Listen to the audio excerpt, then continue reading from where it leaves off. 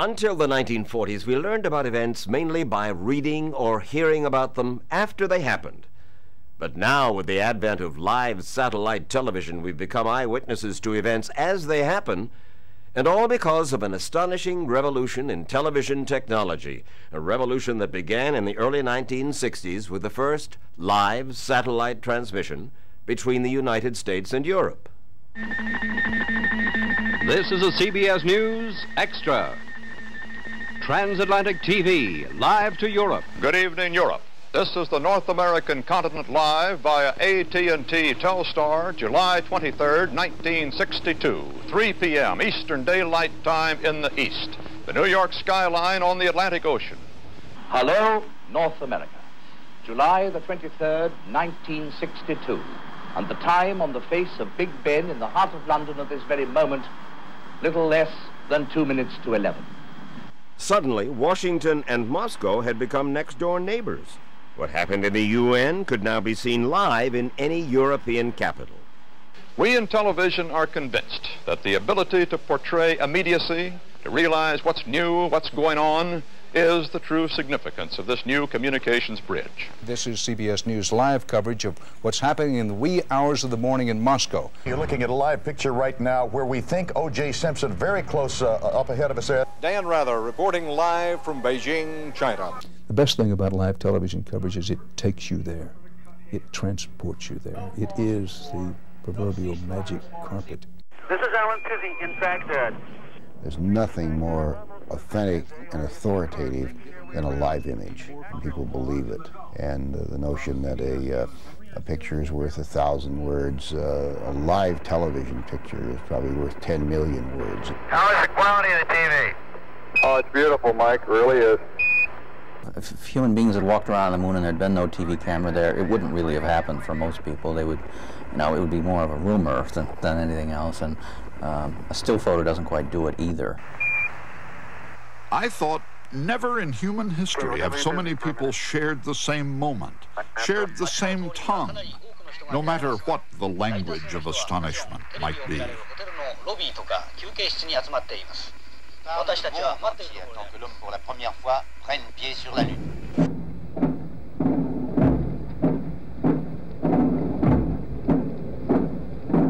A few dark days in November of 1963 demonstrated what live television could become. Television, it was agreed then, brought the nation together and helped hold the nation together.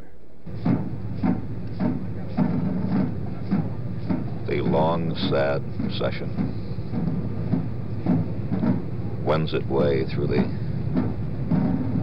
streets of Washington. Kennedy assassination, its coverage is the first time I can remember when such an event was covered on such a broad and deep world scale, partly because satellite technology had just begun to come into play.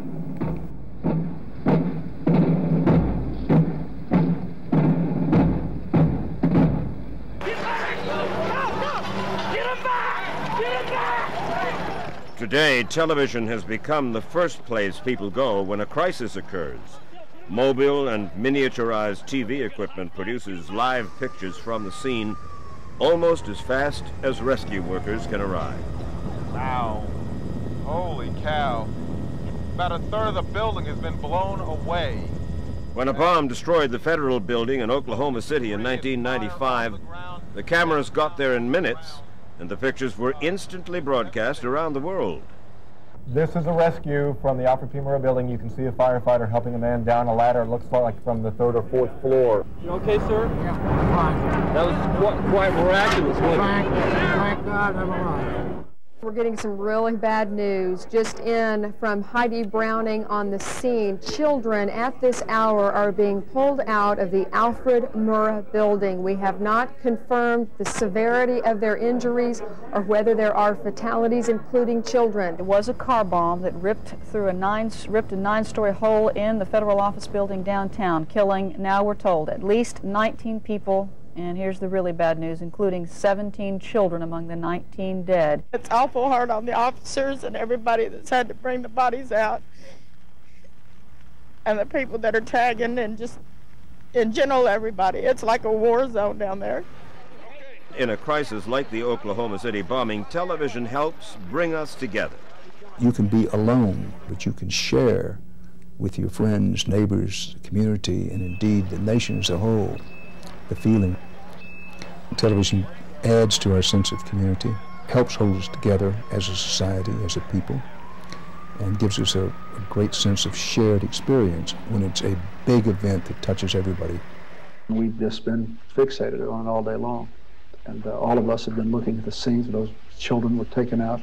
We were, all of us, seeing our own children there. That's what I felt as a person. I think that's what the American people will feel. But drawing us together in times of crisis is only part of the story, because television can also help us to act as a caring community. None of us will ever forget some of those pictures on television. The picture of hundreds of people standing in line to give blood. The work of the Red Cross, the Salvation Army, and a host of other humanitarian organizations, as well as the emergency workers and the doctors and the nurses, have inspired us and humbled us. The pictures inspired people from around the world, from metropolis to village, to send money, to offer help. It's not just man-made terror that brings us together. Live pictures from scenes of fires and floods, earthquakes, hurricanes often provide our first news of a disaster and our first impulse to help. Scenes of the hurricane's enormous destruction are shocking thousands of Americans into action. Water for Florida is coming from Minneapolis, food from Union City, New Jersey. South Florida needs the simple things, things most of America takes for granted. But live television doesn't just focus on the big events that affect thousands of lives. Good evening. We go directly to Midland, Texas, where the long hours of waiting and hoping, the hours of tension, may be almost over. There is activity around the hole where little Jessica McClure has been stuck down an old dry well for more than 48 hours. It's hard to imagine that very many people, other than the residents of Midland, Texas, would have cared when 18-month-old Jessica McClure got stuck in an abandoned well. But when live television cameras rushed to the scene, an audience of millions was instantly created. This story is receiving tremendous worldwide play in newspapers and radio and television stations. Hong Kong, both English and Chinese language stations are carrying reports on the girl. Dan, it looks like they're getting ready to bring something up from the hole. I can't tell. They're tightening the slack on the cable, and people are moving in very, very close to the hole. There are different moments when, for some reason, people fix on some experience that's usually somebody being trapped, and something rings a bell for them. It's a complicated feeling, because part of it is empathy and feeling, and part of it is also, I think, unconsciously relief. It's happening to somebody else somewhere far from me, and it's not really happening to my child. The outcome wasn't known in the baby Jessica story. There was a baby in the well, and she might live and she might die, and so there was that sense of expectation and drama, tremendous drama. Here she comes. There's clapping.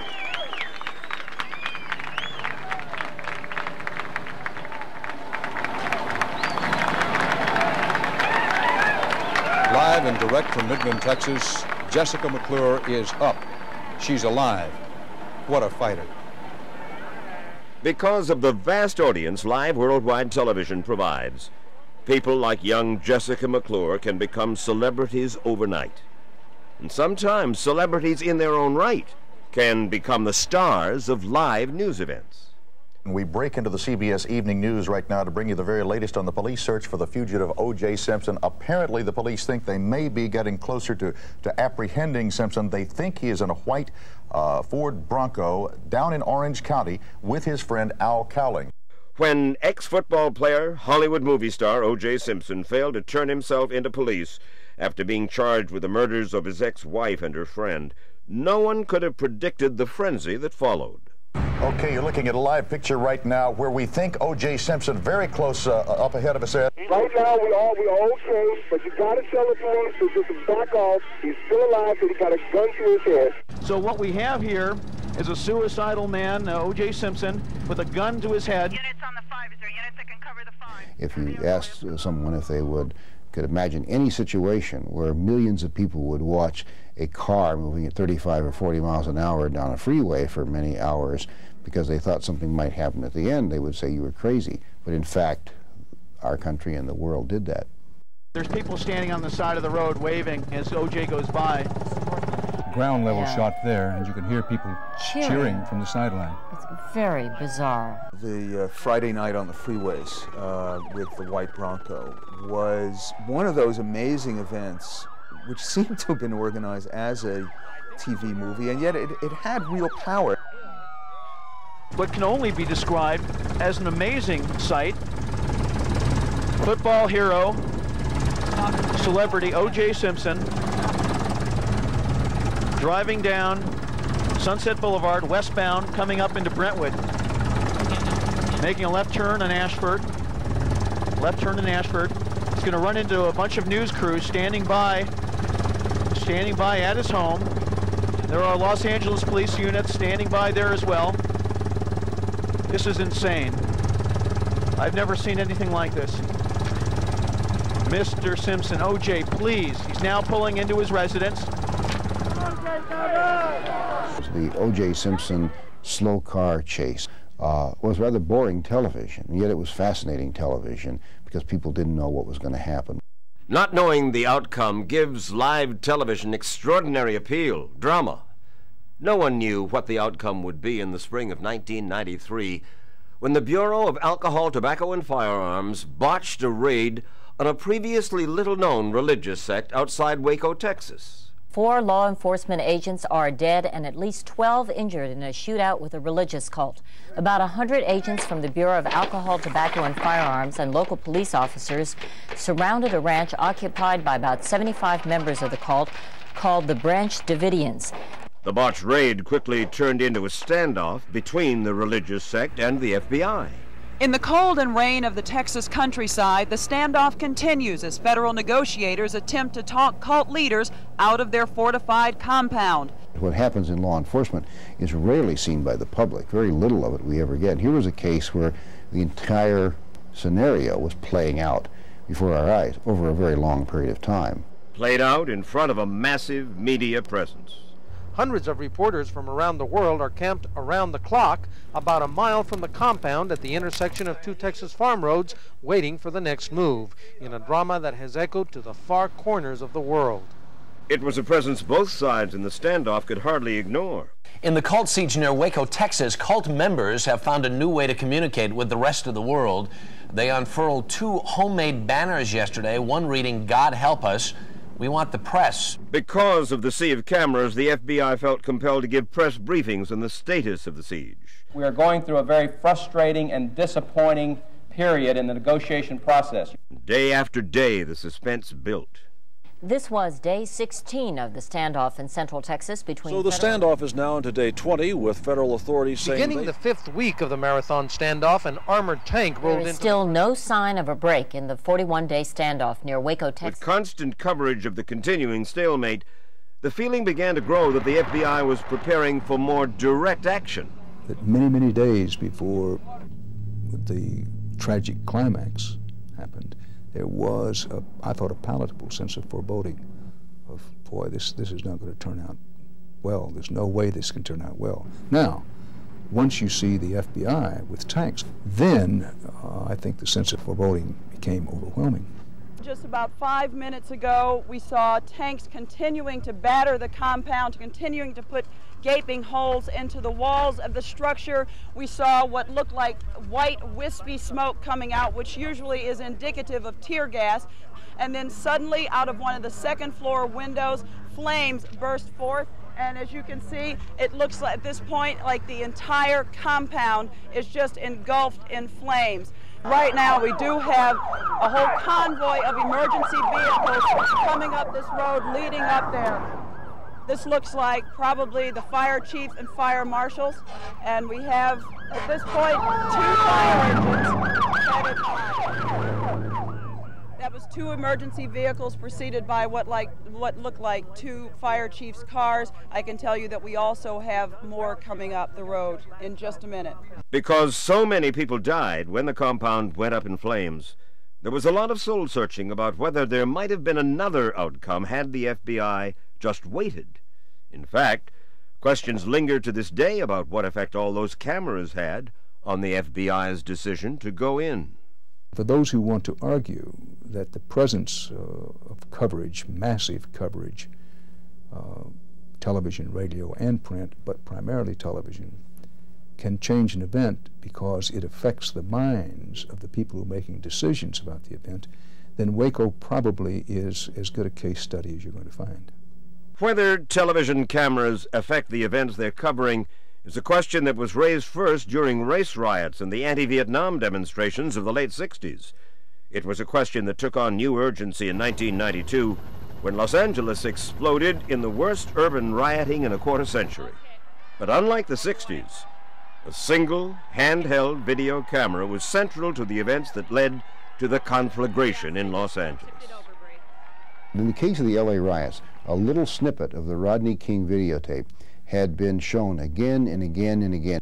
An amateur with a camcorder had captured pictures of Rodney King being brutally beaten by white police officers. Many people who had seen the tape thought the outcome of the trial of the police officers was a foregone conclusion, but they were wrong. The jury in the Los Angeles police brutality trial late today reached its verdicts. The 4 police officers who were videotaped repeatedly beating an unarmed man were found not guilty on all but one count. It was on film. We saw him beating that man. That's bullshit. That's bullshit. And we're not going to stand for it. No more Rodney King! No more Rodney King! No more Rodney King! No more Rodney King! No! I think when the verdict came down, that seemed so much counter to what people had seen with their own eyes. They thought that led to riots. Within 2 hours of the verdict, pictures of rioters torching Los Angeles were being broadcast live around the world.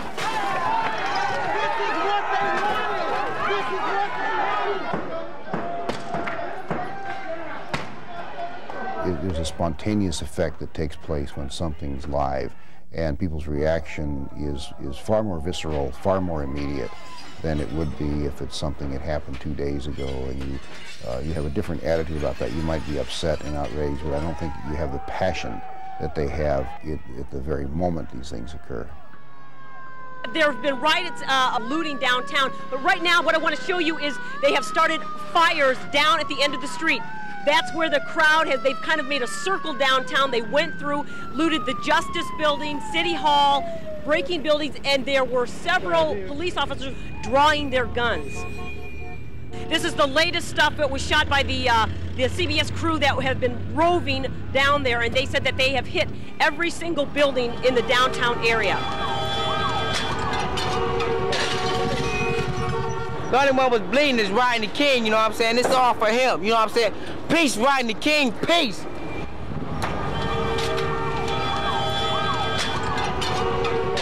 The pictures broadcast across the country created a climate of fear in many other cities.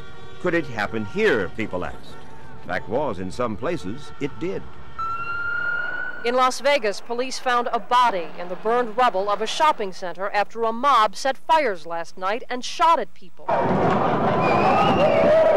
In Seattle, groups of young people overturned cars, set fires, smashed windows.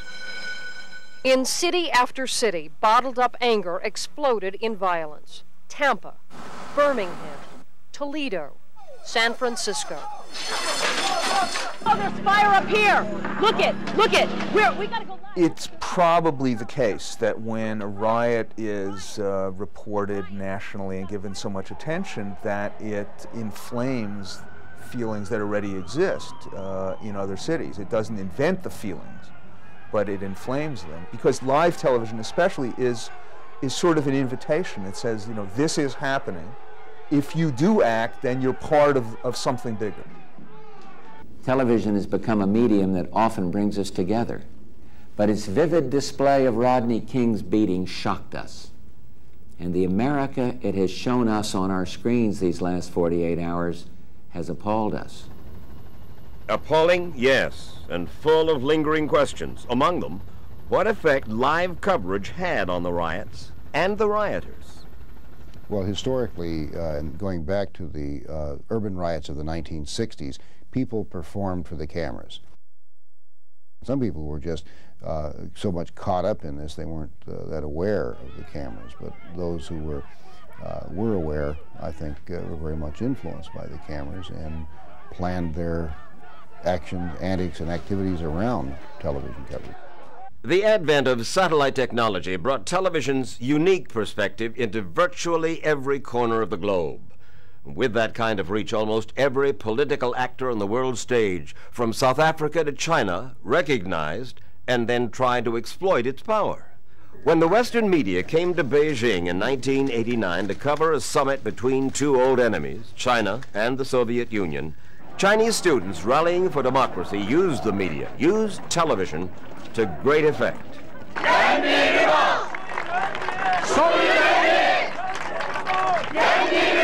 Good evening. Dan Rather reporting live from Beijing, China. What a place, what a time, what a story. It's Friday morning here, and this is Tiananmen Square, the symbolic center of the People's Republic of China. Today, it's the People's Square, all right. More than 1 million Chinese demanding democracy and freedom and proclaiming the new revolution. They were certainly conscious of the cameras, and they were certainly conscious that the whole world was watching. They had everything on the line, let's remember. For these students, this was not a game, and this wasn't just a spring lark.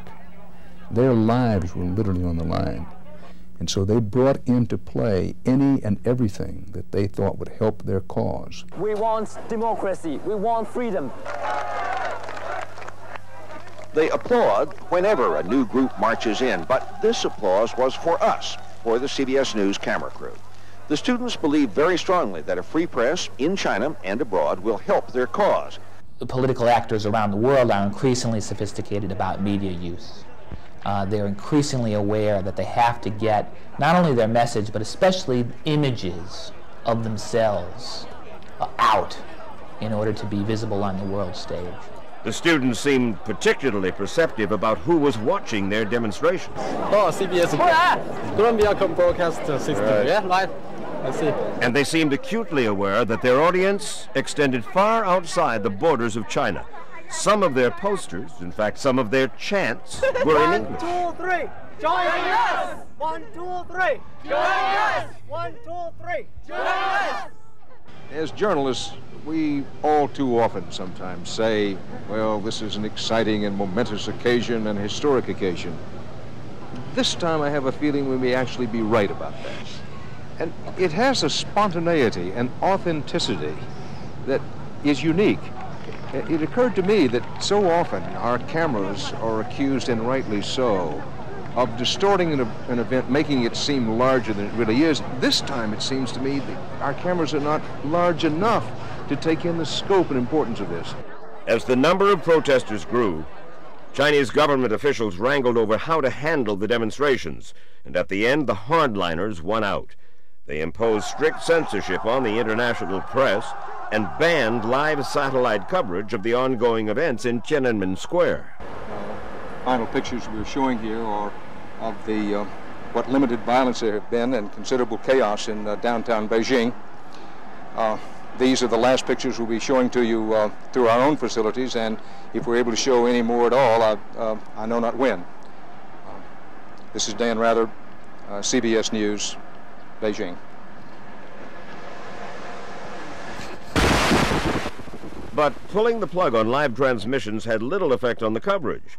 The international press simply shipped their stories to other locations in the Far East for transmission back to the United States. And reporters continued to file live reports from the scene by cellular phone, which was then recycled back to the demonstrators in China. There is a loop of information, a conveyor belt of information that is looped. And you could see it and hear it and feel it very clearly at the time of Tiananmen Square. As friends and relatives of the demonstrators watched the news in the United States, they would then telephone or fax or email the latest to the demonstrators back in China. the picture I have in my mind of these old communist leaders saying, what's happening? We pulled the switch to shut down the information, but this information is getting out. Aware that the world was still watching, the students never flagged in presenting images designed for Western consumption. They did feel that as long as the whole world was watching, that they had at least an additional layer of protection. Having said that, they had no illusions. China was and is China. And time finally ran out for the demonstrators.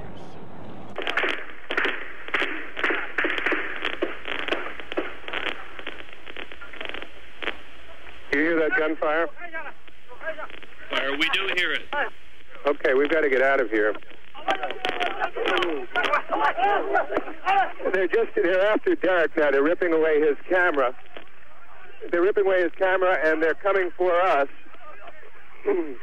We're trying to move back and move away.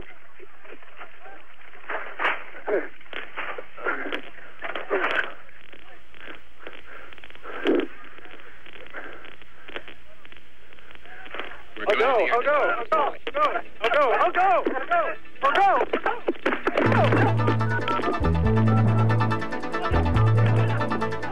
This is a CBS News special report. From CBS News headquarters in New York, here is Bob Schieffer. And we want to go immediately to Richard Roth in Tiananmen Square. The troops were moving toward him at last report. What's happening, Dick?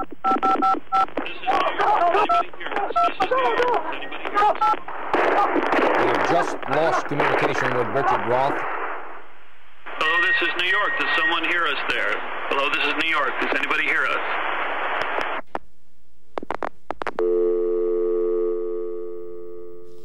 Correspondent Roth was ultimately released, but an untold number of demonstrators were killed. Deaths that in the tightly sealed China of the past would have gone unreported because no one would have known about them. Let's face it, the old-line, hard-line communist leaders came up in a world and believed, erroneously, that they were still operating in a world where they control the information. In the new world, murder will out. In the old world, you could kill people as Stalin did in the Soviet Union in the 1930s, and no one would ever know, really know, what had gone on. The new way, the new world, murder will out.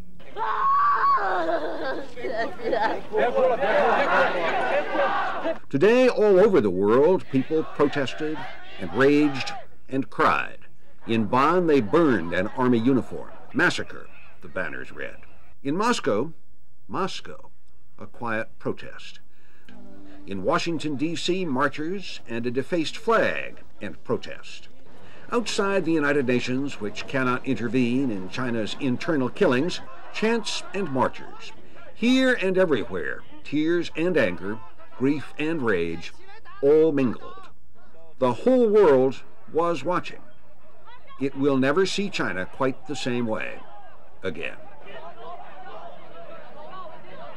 The explosion of continent-hopping satellite television, together with Soviet President Mikhail Gorbachev's desperate scramble to save communism by liberalizing it, had profoundly unexpected consequences. By 1989, not only were Eastern European countries declaring their independence from Moscow at what seemed the speed of light, but even more astonishing, the Berlin Wall, that apparently permanent symbol of the Cold War, was erased almost overnight. The eyes of the world, with every reason, are riveted here tonight at the wall. Until yesterday, the wall was a symbol of Cold War fear and loathing. Tonight, it's the scene for a celebration of freedom, peace, and love.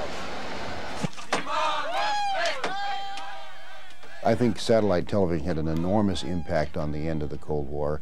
People in Eastern Europe knew what was happening in the next country.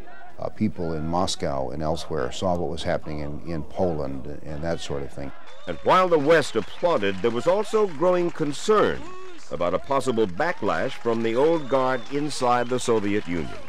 This late-breaking story from Moscow, the official Soviet news agency TASS says that Soviet President Mikhail Gorbachev is no longer the head of the Soviet Union. Gorbachev has apparently been dumped in a coup. At first, the attempt to oust Soviet President Mikhail Gorbachev in 1991 had the feel of countless other Russian coups: swift, silent, secret. Soviet television that day had only symphony orchestras and ballets on, and so the only source of information to the outside world was live television.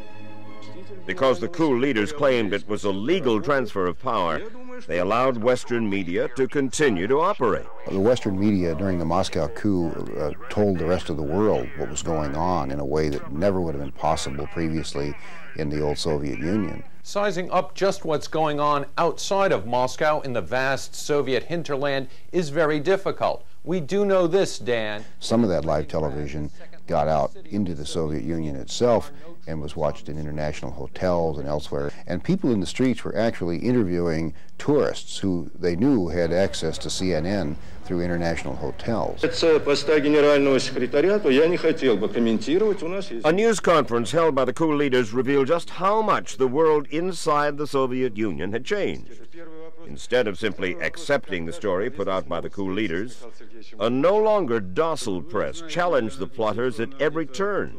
And so instead of appearing in charge, the coup leaders looked old and tired, confused. The people who perpetrated the coup in Moscow were very bad at public relations. They didn't control the reporters. They stupidly thought they could finesse them, and they were wrong. And so they looked not just like bad guys, but like incompetent bad guys. By contrast, Russian President Boris Yeltsin made the power of television work for him in opposing the coup. Yeltsin didn't just issue a statement opposing the coup leaders. He climbed atop a tank outside the Russian parliament to proclaim his defiance. Yeltsin became a dramatic symbol during the Moscow coup, and he was a visual image and a great symbol of freedom of expression and resistance. And pictures of his courageous act were carried on television both inside and outside Russia. The crucial thing in Russia was that the media stayed with Yeltsin. If the media had cut away, they could have dampened Yeltsin's magnetism and his aura of being the carrier of democratic Russia. Yeltsin's televised defiance became a rallying point for thousands of Russians who converged on the Russian parliament. There they dared army units to fire on them. After a tense standoff with the army, the soldiers backed down.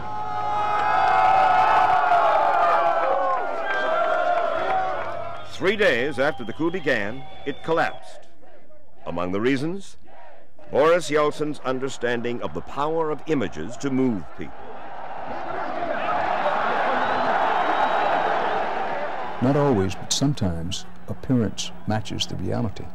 Yeltsin was at that moment the strongest leader in the Soviet Union. That's how he played. That's what the image was. And that's the reason he came out on top. The others were far less in their ability to command center stage, to articulate their goals, to exercise leadership. And that's one of the reasons they failed.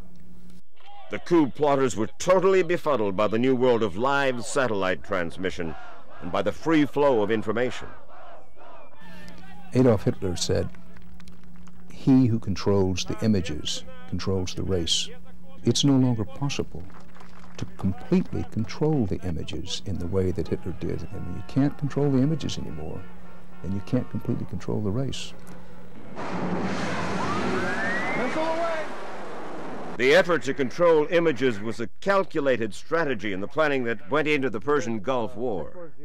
And keep your eye on all sides of the building as the airplane overflies the building and drops the bomb down through the center of the building.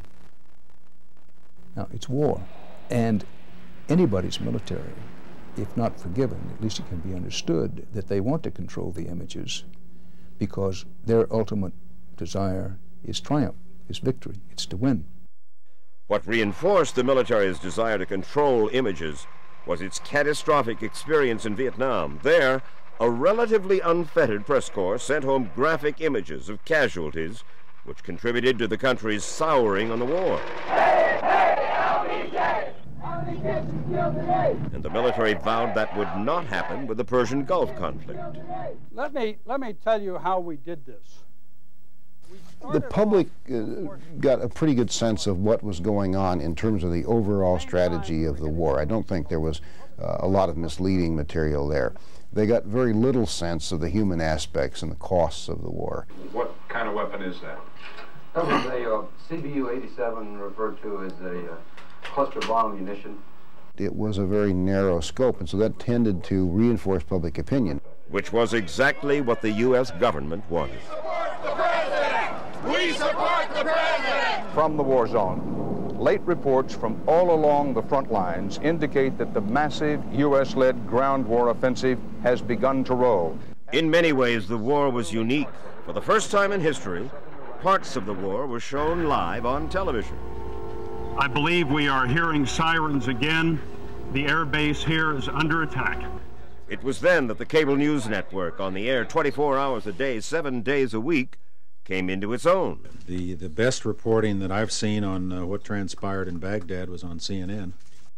Because it was so widely available, not only in the United States, but around the world, it became more than just a source of information.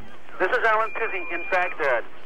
The streets of Baghdad are... During the Gulf War, live television was not just television oriented to a general audience, but it was a source of intelligence for people in embassies, for government leaders in the United States, in Iraq, everywhere in the world. All of the allies were watching, and certainly leadership recognizing that conducted it as a television war. Both President Bush and Saddam Hussein used television not only to communicate with their countrymen, but also with each other. Iraq will not be permitted to annex Kuwait. And that's not a threat, it's not a boast, it's just the way it's going to be. He called President Bush the Satan of the White House. The attempt to use television didn't stop with the two leaders. The U.S. military tried to use the news media to deceive the Iraqis. Just before the ground offensive began, they tried to convince the Iraqis, through the news media, that the Marines were coming ashore in Kuwait. A huge amphibious force is set to go now in the Persian Gulf, and most Allied ground units have moved now up to positions from which they could launch their attacks. The landing never took place. There's nothing new about governments spreading disinformation. The difference is that today, when you misinform the other side, you're also misinforming your own people. And as in other wars, once the shooting began, the military imposed strict censorship. I've laundered them so you can't really tell what I'm talking about because I don't want the Iraqis to know what I'm talking about. But trust me, trust me. Now the censorship plus the geographical context in which this particular war was happening led to the military's ability to control the images much more than is usual. I'm now going to show you a picture of the luckiest man in Iraq on this particular day. Keep your eye on the crosshairs. Right there. Look at here. Right through the crosshairs. And now in his rearview mirror. And they show, knocking out a bridge. One man got away on the bridge. Well, he isn't going to tell you, nor do I think he should, that other aircraft in other places are causing all kinds of devastation and immense casualties. جندا بالأطفال جندا بالنساء هذا هدف عسكري من نعل على بادكم يا الله. Because the U.S. military was so successful in using television, what many people saw at home was only part of the story. This war was covered in the media like a video game. One saw missiles going off and missiles landing and beautiful fireworks in the sky at night. And because of the nature of how the war was conducted and where things were happening, some of the devastating effect on Iraqi troops and some of the retreats, for example, was really not seen in the bloody detail that the Vietnam War was.